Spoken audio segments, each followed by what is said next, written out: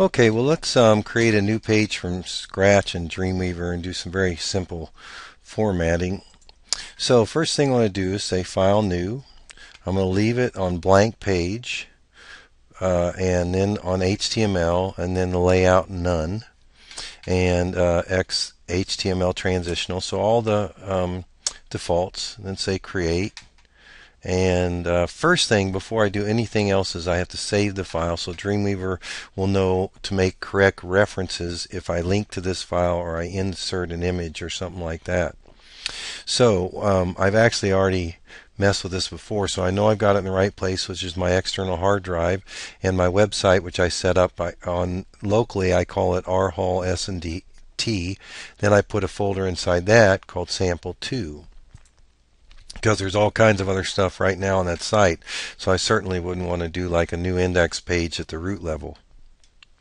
Okay, so now I'm going to name this file index.html, which is a special name with most web servers, and what it means is if someone types the folder name in some path and they don't type any file name, then by default it will look for a file named index.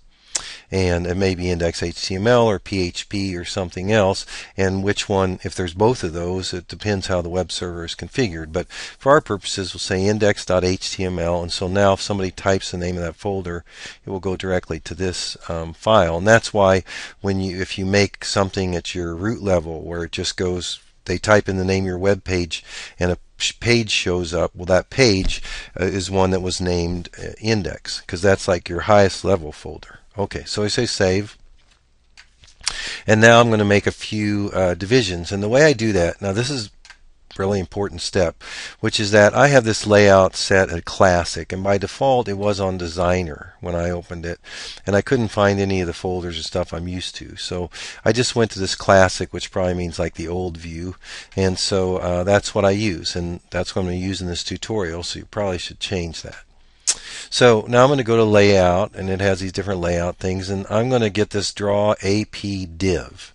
That means an absolute place division, which is a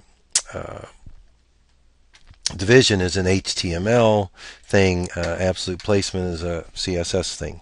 But in any case, so what it means for your purposes is that you can create an area on the page which is demarcated as something like this is the title, we'll call it. And so it's helpful to rename it. So I go down here and in the properties box and I type title for the name. And so now I'm going to put something in that box. And the reason that you make this box is because you can move it around, and since it's absolute positioning, that means on the web it will be exactly where you put it.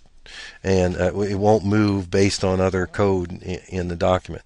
So I take this image, which is over here, top logo. I drag it in. It asks for alternative text, and this is very important for accessibility. So I know that it says Richard Hall, so I'm just going to say Richard Hall. Click OK. So it's in the middle of this property, and I'm going to make this property thing littler, so I can actually drag on the side of it and make it about the size of this actual image. And now I can get this little handle moving around. Now this is a tiny little title, but we'll say just for our purposes we wanted a tiny little title. And then we might want a menu. So then we get an absolute position div, and we put it over here where a menu might be. Whoa, don't want it that big. And still too big. I'll drag it up here. And then in here I might type links, for example. Now first of all, let's name it so it'll be meaningful. Menu. And then we'll type page 1, and maybe I'll make it a little bullet point, I guess. And sort of like word processing controls down here to some extent. Page 2, page 3. And I can turn these into links, which I'll show you how to do later.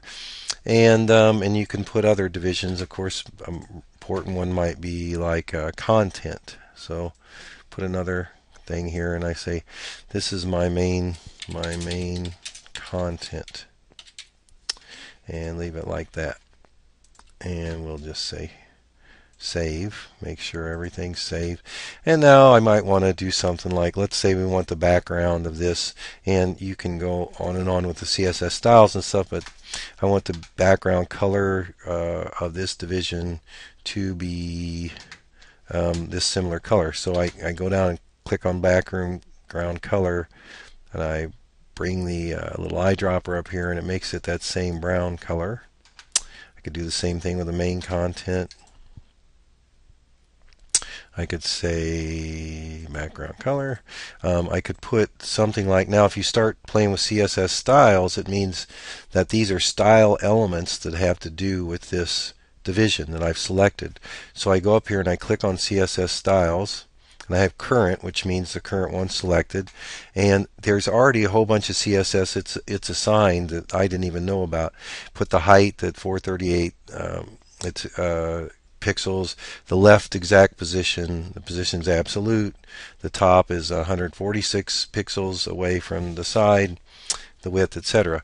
Z-index just means if two elements overlap, the one with the higher Z-index number will be shown over the top of the other. Okay, so let's say I want to put a border around one of the divisions, and so I go to add property, I say border, and I know one of the options would be solid. So now there's a border around that guy. I could also say border color, and I can change that to, let's say, this green. And now it has a border that's green. Okay, so that's just kind of a simple way to lay out a page to show you something about how you create a page from scratch.